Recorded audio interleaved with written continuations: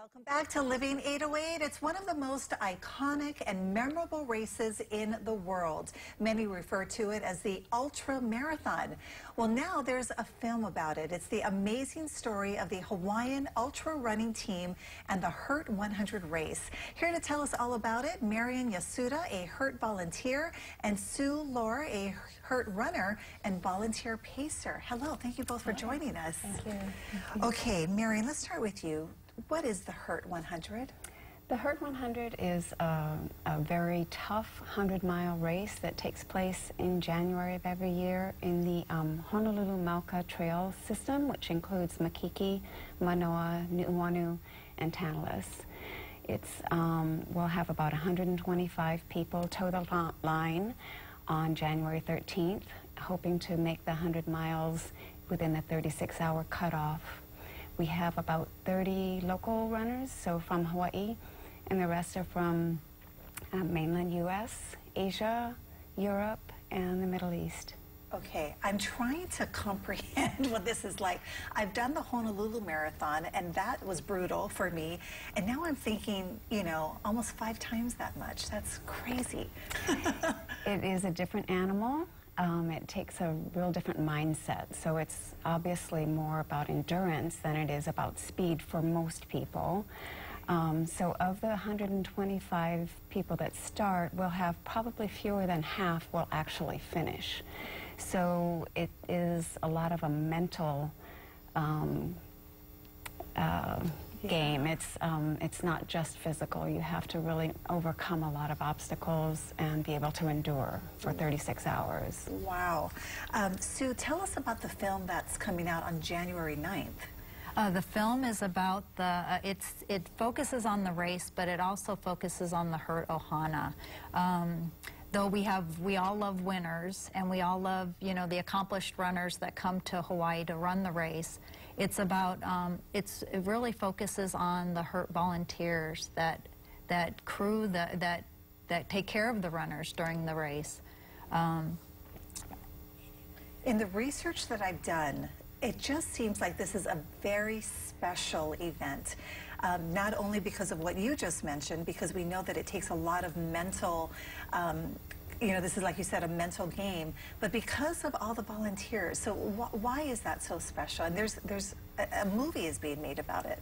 Those volunteers are amazing. They're there at the aid stations, encouraging people. They fill your water bottles. They make sure your feet are good.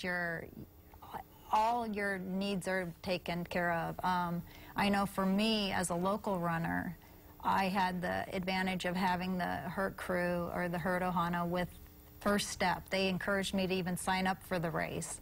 And then having special training partners to help me to train for the race, and then, of course, on race day, to take care of everything, all my needs, making sure I was drinking enough, etc. So it was just, they're just amazing. And the runners will all tell you that too. There is a photo that I think we want to show you. Okay, we don't have that photo, but you all have experienced the race. I mean, tell us what it's like for you. Well, I've experienced the race both as an athlete. I've finished it twice, but I've been volunteering for the last 7 years as an aid station captain. And it's just a super special event. Like Sue said, you know, the Ohana is very strong, and we do take care of each other. And as a volunteer, it's a lot more emotional.